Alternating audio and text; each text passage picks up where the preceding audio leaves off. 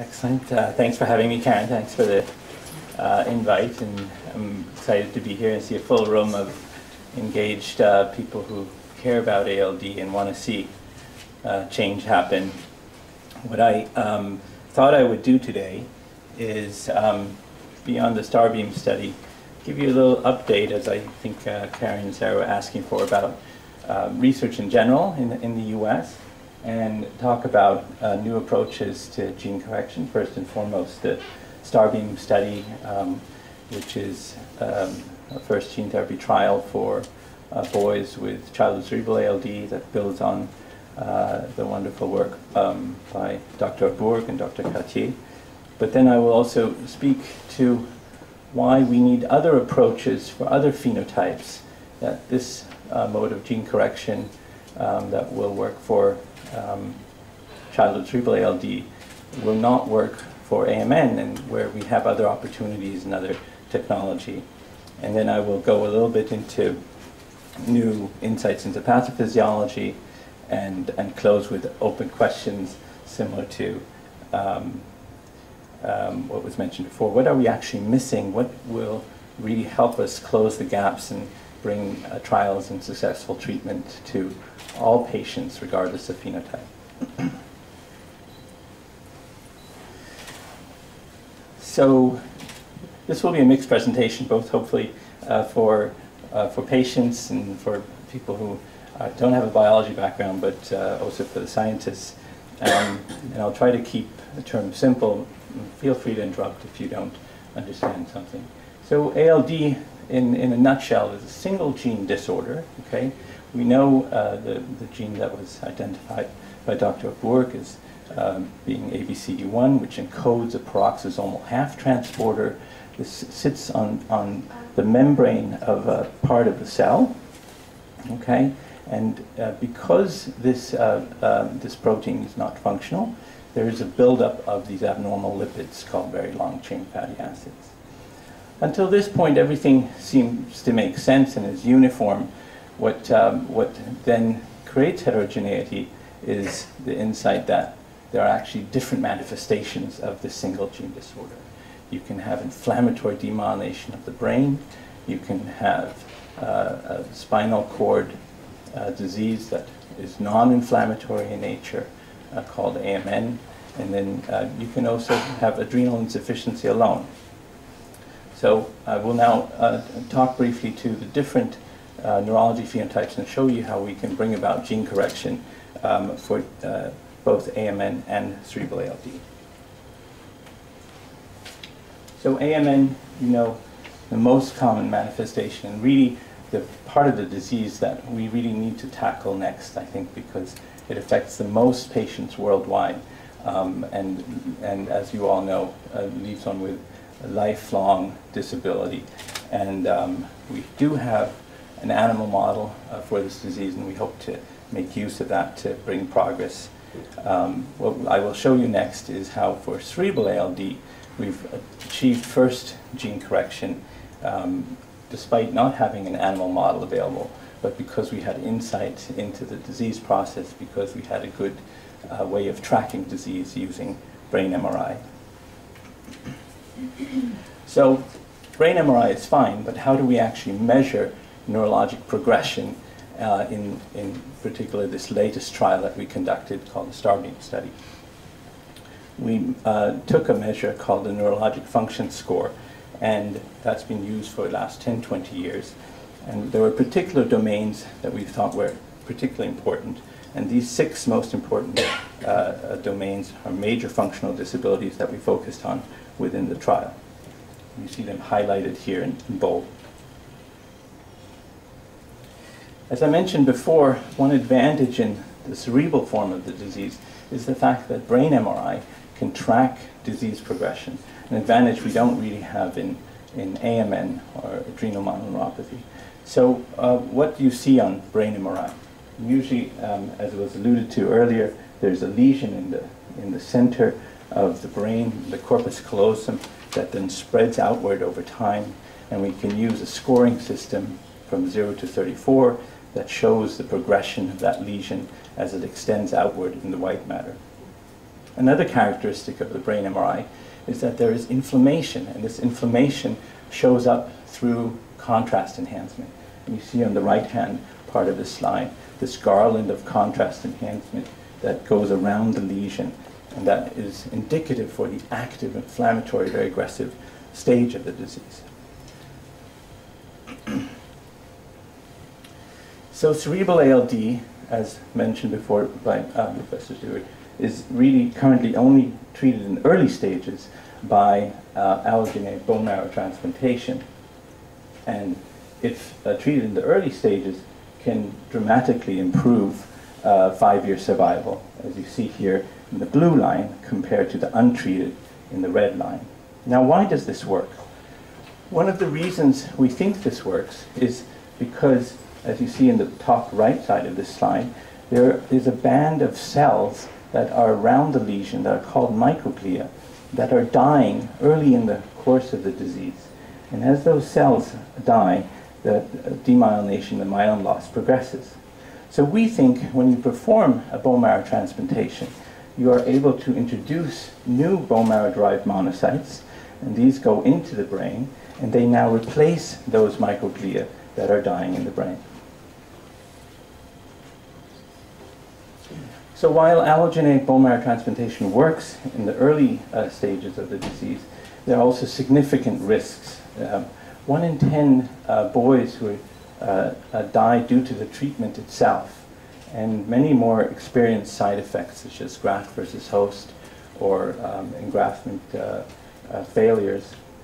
And sadly, 49% of ALD transplants are performed with mismatched, unrelated donors, which add where these complications are much more frequent. So a seminal study was conducted in 2009 where Dr. Arbour and Dr. Cartier had 2 patients in their clinic where they couldn't find an HLA-matched donor, and they decided they were going to take their own cells, autologous cells, and transfect these cells with a lentiviral vector, restoring the mutant gene. And what they found was that within 14 to 16 months after this procedure, the boys stabilized. So this was really a very pioneering study, and then led to our current trial, which uses a very similar self-inactivating virus to replace the ABCD1 gene in bone marrow cells. So here's the STARBEAM study. It's a single-arm phase 2-3 study of LENTD in cerebral ALD. It's important that the eligibility criteria for this study were identical to that of conventional allogeneic bone marrow transplantation. It means that the boys all had to have an early brain lesion with evidence of contrast enhancement. Importantly, we excluded any boys who had a matched sibling donor for bone marrow transplantation. And then we tracked exactly the things I just mentioned before, which is we looked at the neurologic function score, we looked at major functional disabilities, and we also looked at the brain MRI. And we said, what happens to contrast enhancement? What happens to the lesion? Does it progress? And probably most importantly, because this was an experimental study, it was important to us to make sure that this was all done safely and that we recorded any adverse events that occurred during this trial. So how is this gene therapy performed? So the boys' stem cells are mobilized through apheresis. We give them a stimulating factor where those cells have been found in the peripheral blood. These cells are harvested and then they're transduced with a lentiviral vector, and then after a little bit of immune suppression, cyclophosphamide, busulfan, the cells are given back. Importantly, all this is very similar to what you see in a conventional bone marrow transplantation, with the difference that these are autologous cells, so these are cells from the boys themselves. So we enrolled 18 boys. One boy was ineligible at the time of screening since the diagnosis was, the disease was too advanced. We treated 17 of these boys 11 of them at the site in Boston. Important that now 3 of them have reached 2 years, and all of them are more than 6 months out from the procedure. They were all asymptomatic at the time of enrollment, and their lesion was at an early stage of the disease. So here are the results. So we find that their neurologic function scores stabilized in 16 of 17 boys. They all remain free from major functional disabilities. This is dramatically different from what you see in historical controls, as seen on the right-hand side of the slide. So we feel this is, so far, knock on wood, really fantastic results that we've achieved. They are similar to what you would see with a conventional bone marrow transplant, as shown again in the right-hand slide with the historical controls. So over time, you see stabilization with both these procedures. So neurologic function scores are here plotted on the y-axis and time on the x-axis. So that stabilization of the neurologic progression is also mirrored in what we look at on imaging. So here is a boy who exemplifies what we actually saw. At the time that he was enrolled, he had the classic lesion within the corpus callosum, and also contrast enhancement, as seen down here. And after treatment, the contrast enhancement went away, and over time, the lesion stabilized. In my experience, this is very different than what you would have seen over time, where boys that usually progress in this time period and then show a scan similar to what you see on the right, where you have extension of the white matter into the subcortical regions, and also a garland of contrast enhancement that has grown over time.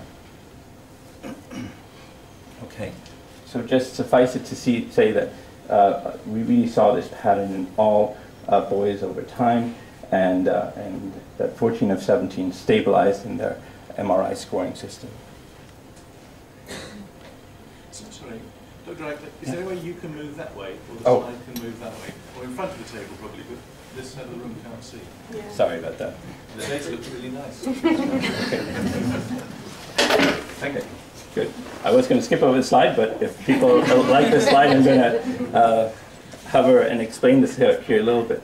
So in the orange circles, what you see is the contrast enhancement, which we think is sort of pathognomonic for this active form of the disease. What you see in the green circles is when the contrast goes away.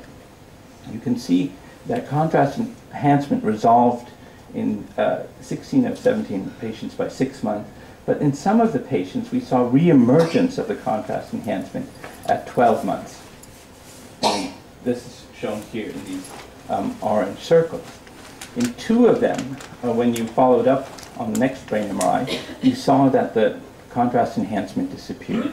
What's important, however, to note is that all these boys in which we speak of reemergence of contrast enhancement, their enhancement is much less extensive than compared to that of screening. So let me just show you this here on the right-hand side. This is screening contrast enhancement, and you can see that on follow-up at 12 months, it's far less extensive. So even though we speak of reemergence, it is much less extensive. So how do we know now that the gene actually got in and that the effects are durable? You see now on the left-hand side is the vector copy number in peripheral blood, and in all boys vector copy number is detected and persisted up to last follow-up. And more importantly, when you looked at ALD protein expression, the protein that's actually expressed from the gene we delivered, that ALD protein expression is found in 20% of peripheral blood monocytes at 12 months, as shown in the graph on the right. So coming to safety, we found that the study procedures were generally well tolerated. There was no graft failure or graft versus host. There were no deaths. There was no clonal dominance or sign of insertional mutagenesis. The side effects and adverse events we did see were consistent with those seen with myeloablative conditions. So what you would expect under a conventional bone marrow transplantation. So let me just summarize this here briefly and say that all patients remain free of major functional disabilities to date. Stabilization of their neurologic function score was found in 16 of 17 patients, and their imaging stabilized in 14 of 17. Gadolinium enhancement was much less extensive after treatment in all patients, and we didn't find any deaths, any graft failure, or graft versus host. So we think that this approach of NTD gene therapy may be an alternative, particularly for those boys who are lacking a matched sibling donor. And this is really work that wouldn't have been possible without that pioneering study of Dr. Arbour. So let me just mention that this work took a village, and I'm just the person standing out here representing all the many different institutions and that were involved and are carrying this work forward. So I'm going to shift gears here now, because many people have asked me in the last few weeks whether this treatment is the treatment that you now need for AMN patients as well. And let me give you my opinion and bias, which is no, it is not the treatment for AMN patients for several reasons. I think there are clearly, this is an important milestone, 100 years after the first description of this disease, but there are still significant limitations of this ex vivo approach. First, as you've noticed, it takes time, both for bone marrow transplantation as well as for lentiviral gene therapy, to kick in, and in this time the patients progress. There are adverse events consistent with myeloablation, but more importantly, there have been first studies that have shown that even after bone marrow transplantation, patients develop AMN. There's been a nice study, a small study coming out of Amsterdam. There are also studies that show that in our lab that are now showing that AMN really requires broad delivery to the spinal cord and peripheral nerve, and very few cells delivered to the spinal cord are found in the mouse model of ALD after transplantation. So are there other approaches for AMN? And I'm just going to briefly outline what I think is going to happen in the next few years. And Asif gave me his slot of time, so I think I'm okay. Yeah. Just feel free to interrupt me if I'm going too long. So I think in the coming years we're going to see other modes of gene correction, and we got particularly interested in the AAV gene correction, since we think it allows for a faster, more robust, direct transduction. And this has been exciting, particularly as there are many trials now using AAVs, and we see this now with even infants with spinal muscular atrophy that are undergoing successful treatment with AAV9. And recently, Jerry Mendel reported results of a first trial in 15 infants that had been successfully treated with AAV9. So why am I mentioning spinal muscular atrophy together with adrenomyeloneuropathy? Well, they both have disease and pathology within the spinal cord, and I think it's important to leverage that insight and success in SMA to say whether maybe AAV can target neurodegeneration in the spinal cord regardless of whether it's SMA or AMN. The spinal cord structure that is targeted in spinal muscular atrophy is the lower motor neuron, as shown here in these little red dots.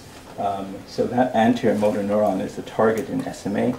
In AMN, the targets are dorsal root ganglion cells, astrocytes, microglia, endothelial cells, and we think in particular all the glial cells that support cortical spinal tracts and dorsal columns.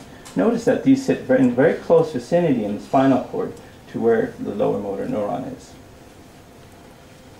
So we got interested in this and decided that we were going to package human ABCD1 gene into an AAV9, and we found that we could successfully do that and deliver to the right cell types in a dish, and not just to the right cell types, but we actually got to the right cell compartment. Remember, the ABCD1 sits on the peroxisome, and we were able to show that we could deliver ABCD1 to those cells into that right compartment of the peroxisome, and importantly also show that we could lower very long chain fatty acids, as shown in the bottom right-hand corner. So it's all fine that you can do this in a dish, that you can deliver to the right cells, but are you actually bringing about now a benefit and showing functional improvement? Well, first we have to show that we can do this in an animal model before we can go to a human. And I'm just going to show you an example of a lot of work that's been going on in our lab, where we've been able to show that we can correct the motor deficits and the sensory deficits in a mouse model of AMN. When earlier it was mentioned that there are 3 mouse models that were developed in 1997, we've been whining about them ever since, but I think that nevertheless we've been able to show that they are of benefit, both in showing that we can correct the biochemistry and also some of the behavior. And we find that the clasping behavior is probably one of the most consistent phenotypes of this mouse that occurs around 15 months, when these mice pull their hind limbs to their body and show clasping behavior that we can reverse if we treat with AAV9. So we found that the best approach is by intrathecal delivery, and we are now currently optimizing that intrathecal delivery to better target the spinal cord and also reduce the peripheral leakage into the bloodstream. And we've been here working with Guangping Gao at UMass and some very talented postdocs in my lab to help target that spinal cord and deliver exactly to the right cell types where we think we can bring about a benefit. And we've been doing that with various modalities. One is by just showing that we can deliver green fluorescent protein by an intrathecal osmotic pump to the right cell types, and you can see different cells here within the lumbar region of the spinal cord, the thoracic region, and the cervical region of the spinal cord. And as you increase doses, you can see that much more green is present, meaning as you go from double the dose from 1.5 to 3, here you see twice as much green expression, and you get into the cell types that are important for ALD and AMN: astrocytes, endothelial cells, and microglial cells. So I'm just going to briefly summarize this more complicated slide by saying we also found that we were able to dramatically reduce the systemic leakage of the viral vector and the protein in the peripheral blood by using this slow intrathecal osmotic pump delivery. And this is also exemplified here, where you find a lot of ABCD1 expressed in the spinal cord and the DRGs, but very little in the heart. Okay? And we think that that's actually very important, because we've seen that there are adverse events if you have too much ABCD1 in cardiac tissue. So just the last slide to summarize this, we get into the DRGs. We think this is the dorsal root ganglion cells that sit next to the spinal cord, that are those cells that are important for all the sensation that you experience if you have AMN and you have sensory deficits, numbness, tingling. If you can't, if your balance is poor, that is because